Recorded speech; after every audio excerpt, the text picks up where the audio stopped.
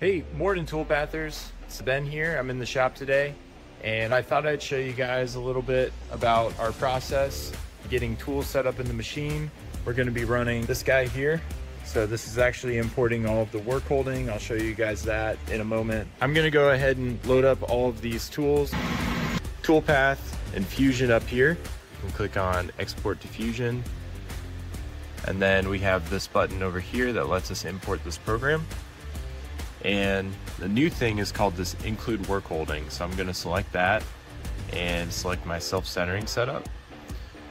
And now Fusion's pulling in that part with the setups that we showed inside of Toolpath. It's pulling in all of our Workholding. So if we go over to this setups and I click this drop down, we can see all the setups that were generated by Toolpath.